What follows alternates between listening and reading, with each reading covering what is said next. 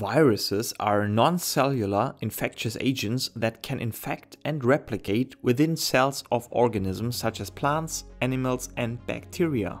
Today, we're gonna take a look at the structure and the features of a virus. Subscribe to the channel if you don't want to miss out on new science videos.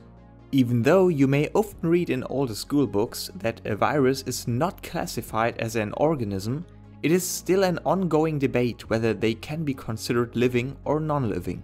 There is in fact an increasing number of scientists saying that a virus has indeed characteristics of a living thing. However, per definition, a virus and its processes such as replication or protein biosynthesis rely on the metabolism of the host cell. Viruses come in many shapes. There are helical, polyhedral, spherical and complex viruses, such as the bacteriophage.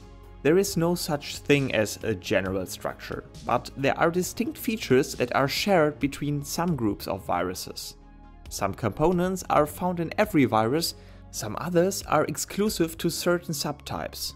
The most important component of a virus is its genome. Any virus possesses a nucleic acid that carries the genetic information required for the synthesis of essential proteins. The main function of a virus is to replicate the genome to produce more of its kind. In parts, the replication machinery of the host cell is exploited to this cause. Viruses are often classified according to the type of nucleic acid. Some viruses have a genome out of single-stranded DNA, others possess double-stranded DNA. There are also viruses with single-stranded RNA or double-stranded RNA as genetic information. The genetic information is surrounded and protected by the capsid, sometimes also referred to as protein code. Any virus has this feature.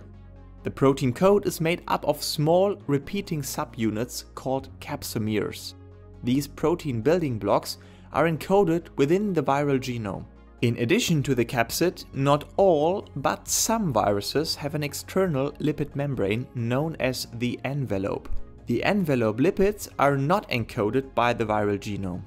Instead, the lipid envelope is derived from the host membrane on the way out of the cell. Further, within the envelope of some viruses, there may be glycoproteins.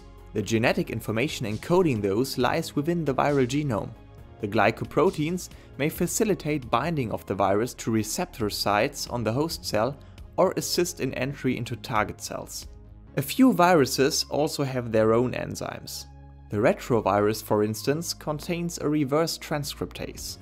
Just like the envelope, enzymes are also not a universal feature of all viruses. Overall, the structure of a virus is simple but effective.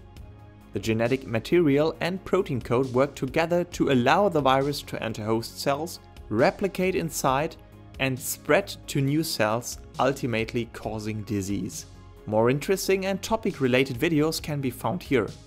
Make sure to subscribe to the channel, like the video if it was helpful. I'm especially thankful for the members of this channel. Means a lot. Thanks for watching.